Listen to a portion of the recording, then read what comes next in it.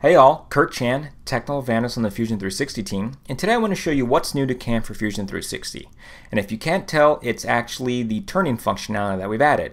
Right here on the screen we actually have a Tormach Slant Pro lathe, and actually let me show you where you can get one of these models. If you do a Google search for Tormach, or go to their website and you do a / solid-models, there you can actually see all the models that they have, from vices to accessories. And you can see right here I have the Slant Pro lathe. I can click on and download any one of those models. The nice thing about this is I can actually use it on the simulation side for interference detection, as well as even collision detection. So hopefully that helps you out. Let's go ahead and hop back over to Fusion. And what I did is I created a selection set of the cover. And if I right click, I can just go ahead and hide that. And let's just zoom right in and let me show you exactly what we're going to be machining. You can see this small piece that will be turned, but as well as can be thrown on a mill to finish up a lot of the holes and some of the other cuts. But this gives you a great representation of how it would sit within the chuck, as well as the transparency of the original stock. Let's go ahead and dive in a little bit further and take a look at the model in itself, and let's walk through and setting up something like this.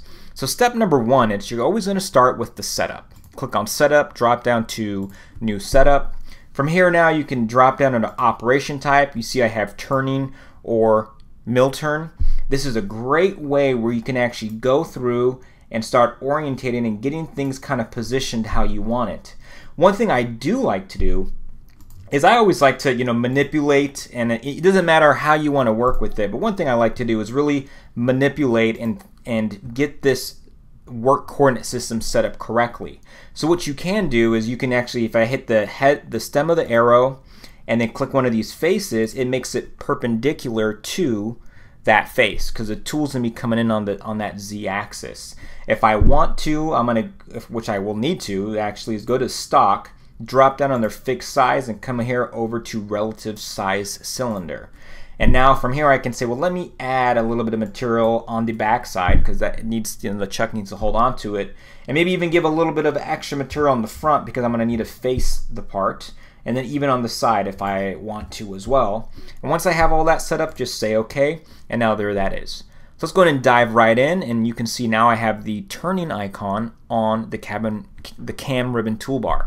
If I drop down on the turning, go to, well, of course, turning face. Very similar to how we work with it on the milling side. Do a face operation, might as well do a turning face operation.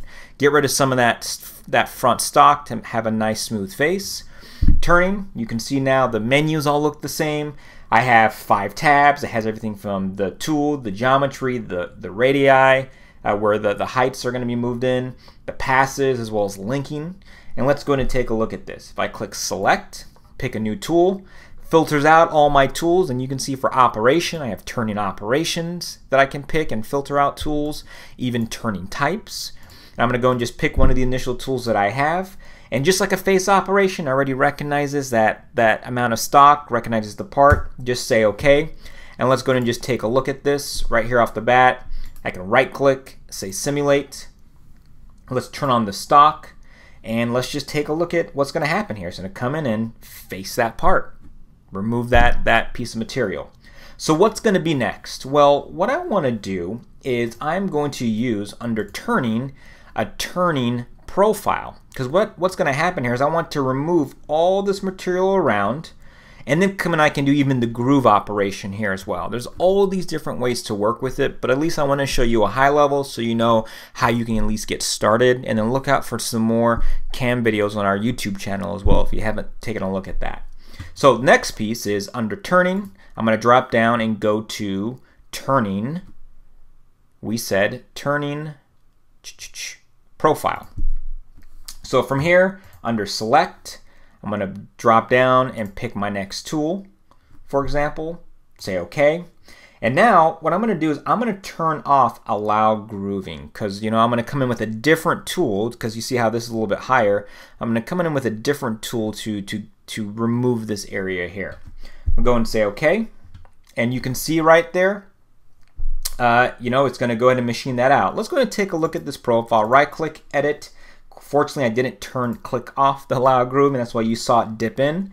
Going to say OK, and that's exactly what I want. So the beauty about this is that it's going to show you that preview. If you make a mistake or you actually forget not to unclick something, that profile and that view that you're going to see here with the toolpath is really going to tell you a lot.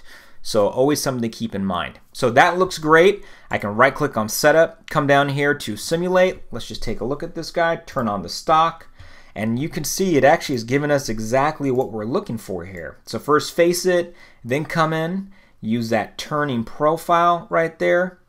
It's looking great, perfect, and it's actually leaving, you know, some material on there. So it's a roughing strategy. And what do we want to do next? Well, what I'm going to do is go and close this out. I actually can, if you guys aren't familiar with the derived operation, is I can take all those same parameters from this profile, tooling, all the inputs I've created, and apply it again. So if I right click, I can say create a derived operation of turning, do a turning profile. And on this example, under passes, I'm just going to turn off the roughing passes, and of course I didn't have stock to leave turned on, so I can leave that off, say OK. It's going to come in.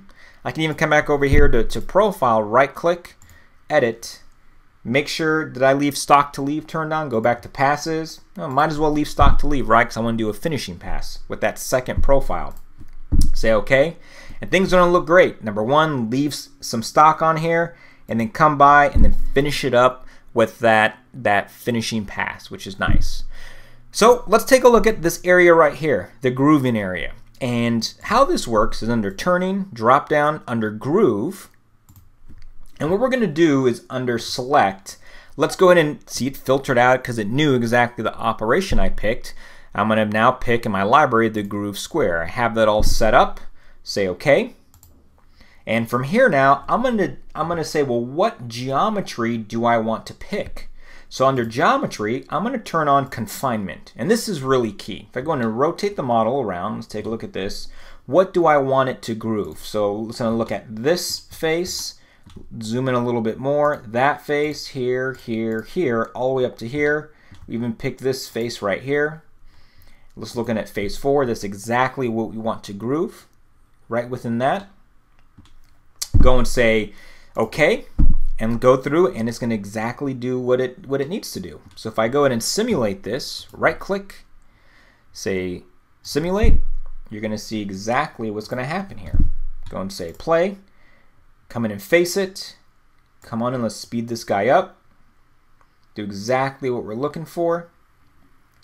Looks great. Do the profile, do a finishing pass of the profile, maybe probably need to extend the tool, as well as do that grooving area right there. Looks great. So basically we're pretty much 90% of the way there. Lastly, I can get into some other operations. Let's go and take a look at this in another fashion. Is maybe you know, kind of incorporate some of the other things we do have here. Under drill, I can come in here under drill, go and select the tool. If I scroll all the way down in my tool library, I have a 14mm drill. Say OK, and I can just pick that face to drill, as well as come over here to cycle and do deep drill, full retract, or peck drilling. Say OK, go and drill that guy right out. As well as remember how we added material on the stock, material to the back side of this? Maybe I want to cut that off. Well, I can now finish up and do something along the way of under turning, drop down to turning part, and it's actually going to recognize that back piece that it needs to cut off. All I have to do is just say OK, recognize this, use a groove tool, and it's going to go ahead and just chop that guy off. So let's take a look at this on the full workflow. Right click on setup, come down here to simulate, and let's go and turn on the stock, and let's take a look at this guy. Go and hit play, face it, come in and do the profiling, then come on over, probably do that finishing pass, groove it out, drill, which is exactly what I'm looking for, and then come in and get rid of that guy right there. So hopefully this gives you an idea of how we use the turning operation and all the turning toolpaths within Fusion 360 and the What's New release. And the big thing too is, one last thing is, this is really key. If I go in and edit one of these profiles, this is one thing I really like. I know a lot of people don't know about this, but if I actually come on over to, let's say, the like a roughing pass, and let's say if I have a roughing overlap, if I right click, I can always make these values I key in default. But if I now have the functionality to do edit expression, and in here now I can change the equations, the parameters, anything I want. So that's always a nice thing to keep in mind.